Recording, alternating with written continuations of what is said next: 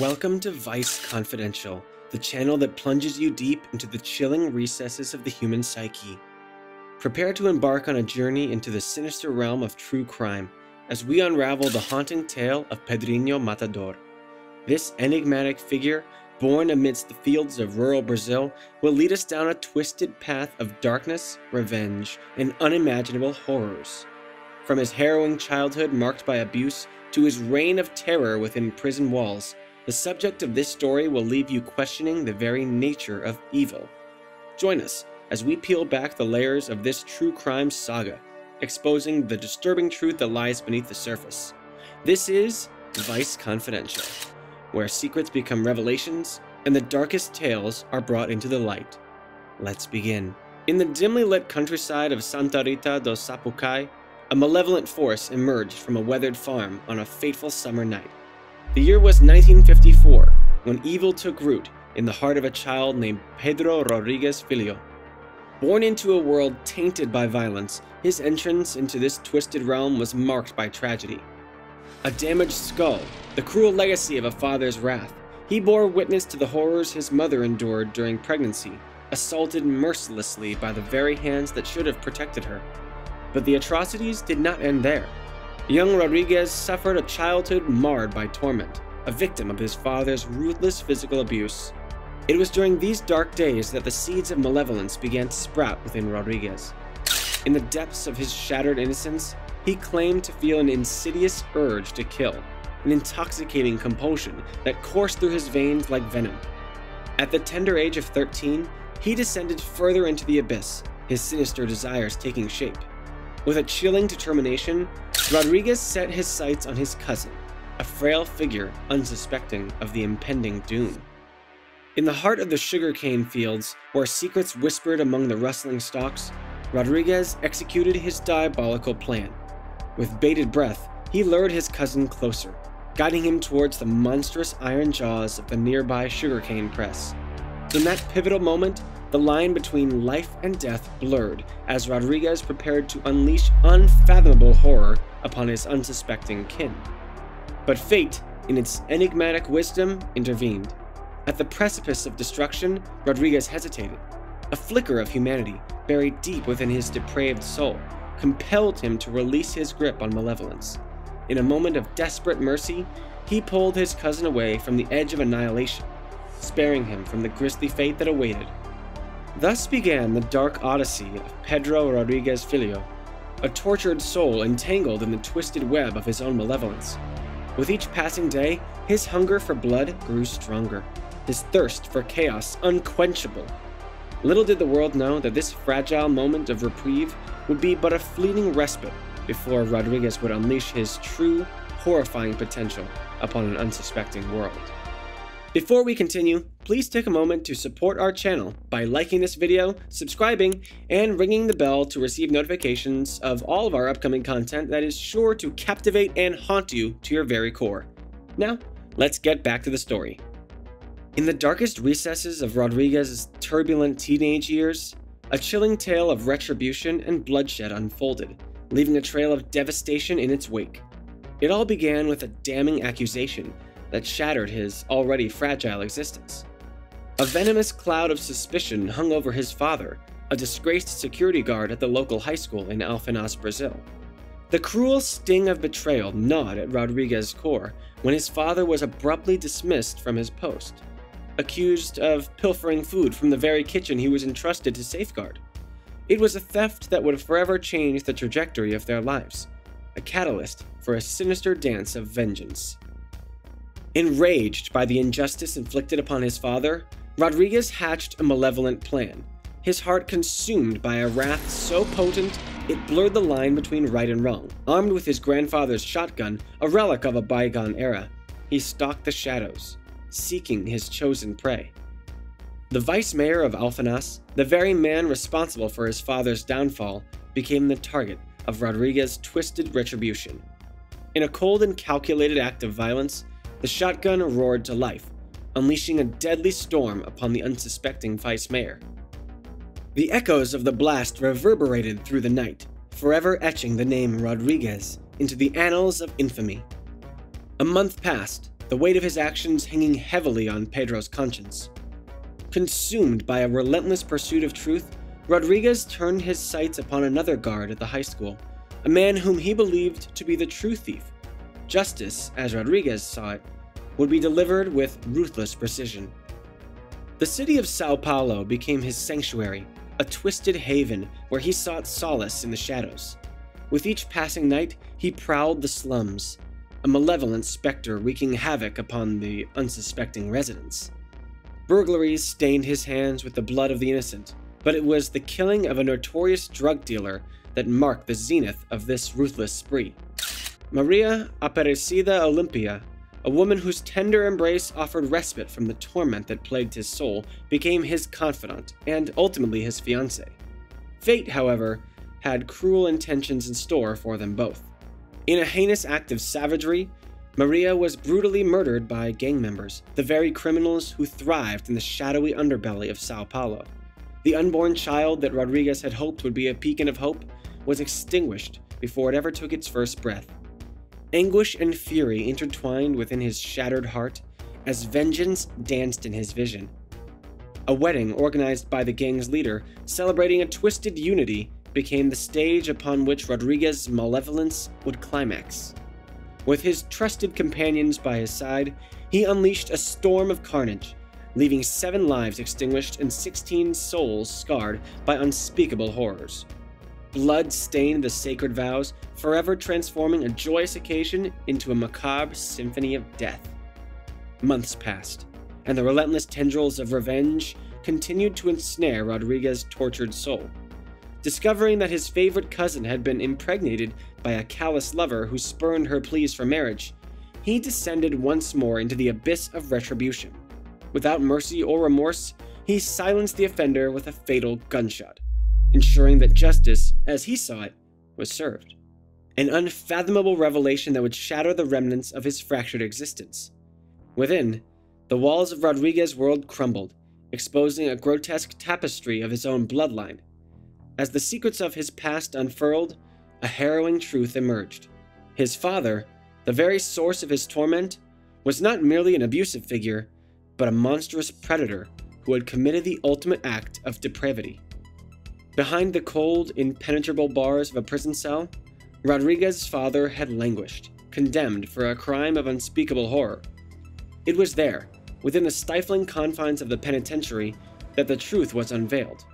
His father had taken a machete to Rodrigues' mother, severing her life and her body with cruel precision. This finding was a sledgehammer to Rodrigues' fragile psyche, shattering the remnants of the son's misguided loyalty.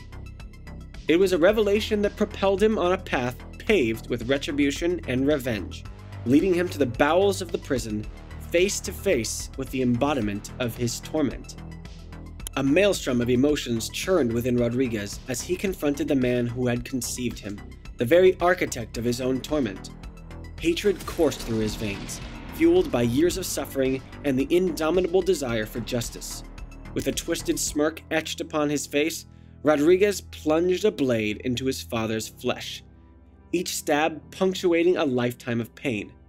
The cacophony of screams and the metallic scent of blood mingled in the air as the once broken son unleashed his wrath upon the shackled figure before him. Blow after blow rained down upon his father's wretched form, a grotesque symphony of violence that echoed the twisted legacy they shared. But Rodrigues' descent into madness did not end there. A darkness, born in the mire in which he dwelled, consumed him entirely. Driven by an insatiable hunger for power, he reached within his father's chest cavity, seizing the still-beating heart that had nurtured such cruelty. With a savage grin, he sank his teeth into the bloody organ, a grotesque communion that marked the climax of his transformation. In that chilling moment, Rodrigues embraced the very essence of his dark destiny.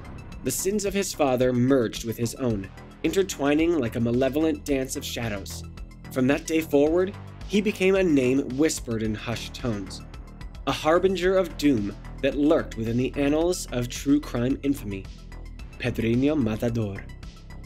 The tale of Rodrigues, a twisted symphony of pain and retribution, would echo through the ages. His atrocities, a testament to the depths humanity could descend when consumed by darkness, would forever haunt the minds of those who dared to explore the depths of true crime. For, in the heart of one man's shattered existence, the boundaries of evil were shattered, leaving a scar upon the world that would never fully heal. It was on the fateful day of May 24th, 1973, that the long arm of the law finally caught up with Rodrigues. The iron grip of justice closed around him, shackling his once unrestrained fury. As he was transported in the confines of a police vehicle, fate, in its wicked design, placed him alongside another criminal, a rapist, whose vile acts had earned him society's scorn. But Rodrigues, in his twisted wisdom, saw an opportunity amidst the chaos. A malevolent smile twisted his lips as he unleashed his wrath upon the unsuspecting rapist, ending his wretched existence in a frenzy of violence. Within the confines of that vehicle, a serial murderer claimed yet another life. The walls of his prison cell failed to contain the storm that raged within Rodrigues' fractured soul. Behind those cold bars, his appetite for destruction thrived, manifesting in a chilling series of killings that stained the very fabric of the penal system. Inmates fell victim to his insidious urges, their lives extinguished one by one. As Rodrigues reveled in the dark ballet of death, motives became twisted and convoluted as he turned upon his fellow criminals. Some were marked for death simply because of their own affiliations with the world he had once thrived in, a killer of criminals, igniting a deep-seated hatred among the majority of the incarcerated population. But Rodrigues, the predator within, was not to be trifled with.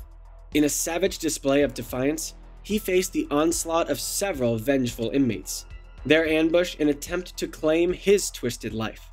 Yet, the tables turned, as Rodrigues unleashed his lethal prowess, felling 3 attackers and leaving 2 injured in his wake. The walls of the prison bore witness to the macabre dance of survival and retribution, a testament to the darkness that consumed him. No life, it seemed, was spared from Rodrigues' insatiable appetite for bloodshed. Victims were chosen at random, their fate sealed by the whims of a remorseless killer.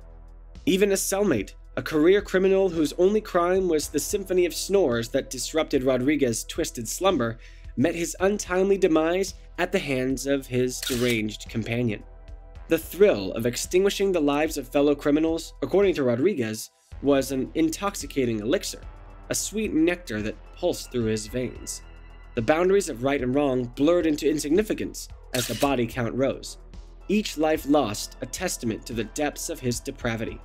Yet, as the years wore on, the prospect of release loomed on the horizon. The prison doors nearly swung open for Rodrigues in 2003, but the ghosts of his past crimes within the prison walls cast a dark shadow over his freedom. The request for release was denied, sealing his fate within the confines of his personal hell. It wasn't until 4 years later that he was given a brief reprieve. Then, on that ill-fated day of September 15, 2011, the cycle of captivity repeated itself. Arrested once more, this time for riot and false imprisonment, Rodrigues found himself torn from the tenuous grasp of freedom. The motivation that had fueled his desire for release, a girlfriend waiting beyond the prison walls, dissolved into mere dust. Justice, albeit belatedly, made its final stand.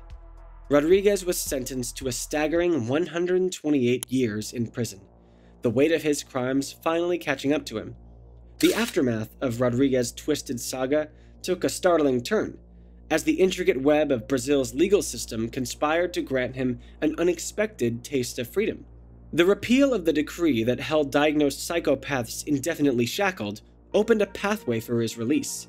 In 2018, Rodrigues emerged from the prison's cold embrace, a free man once more. However, the lingering specter of his crimes refused to dissipate. Rodrigues, a cunning master of manipulation, seized upon the newfound platform that technology provided. He delved into the world of YouTube, creating a channel where he regaled his audience with chilling tales of his heinous experiences. A disturbing tapestry of his dark past unfolded with each video, garnering morbid fascination from those who dared to engage with his twisted narrative. Unbeknownst to him, His own story became the catalyst for a work of fiction that would send shockwaves through the literary and entertainment realms. Jeff Lindsay, inspired by the enigma of Rodrigues' life, penned the now iconic Dexter novel, the subsequent television series bearing the same name, introducing them to a forensic blood spatter analyst who moonlighted as a vigilante, hunting down and dispatching other killers. The parallels between Rodrigues' true tale and the fictional world of Dexter Morgan were impossible to ignore. Yet, as the years rolled on, Rodrigues' existence remained shrouded in darkness. The shadows that had shaped his life would not release their hold. On the fateful day of March 5th, 2023, the curtain fell on Rodrigues' grim narrative in a hail of bullets. Two men, their faces hidden behind the anonymity of the car's windows, unleashed a flurry of gunfire upon him. The echoes of their malevolence reverberated through the air as they fled the scene in a separate vehicle, leaving behind a lifeless body. The identity of the assailants remained elusive, their motives concealed within the labyrinth of a crime that would forever go unsolved. The streets whispered their secrets, but justice remained out of reach. No suspects were apprehended, leaving Rodrigues' demise to drift into the annals of unsolved true crime cases. A chilling reminder of the frailty of existence and the darkness that can lurk within the human soul. As we bid farewell to the unsettling chronicles of Pedrinho Matador, a shroud of unease lingers in the air. His story, a testament to the depths of human depravity, serves as a stark reminder of the twisted forces that can shape a life. Through the darkness and the bloodshed, we have ventured into the heart of true crime, confronting the demons that dwell within the shadows. Let us carry with us the lessons learned from this harrowing journey, forever vigilant against the encroaching darkness that threatens our world. As Vice Confidential continues to unearth the secrets of the macabre, remember to keep your eyes open and your mind sharp. Stay tuned for more tales that will both captivate and haunt you. Until then, see you on the other side.